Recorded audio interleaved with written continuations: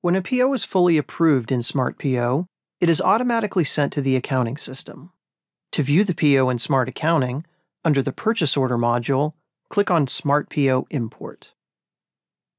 The POs received from SmartPO will be displayed in the upper panel.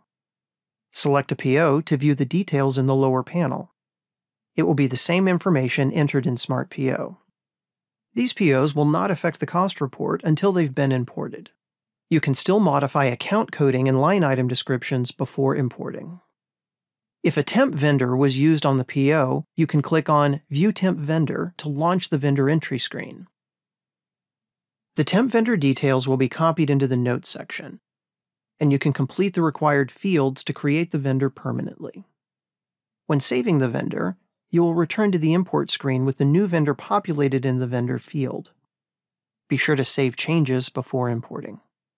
When you're ready to import the PO, click the checkbox next to the PO you'd like to import. You can also select multiple POs to import at the same time.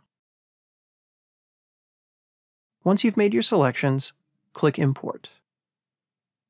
If there's an error on the PO, the system will not import the PO and display an error message. If the import is successful, an import confirmation screen will display, as well as an option to run an audit report.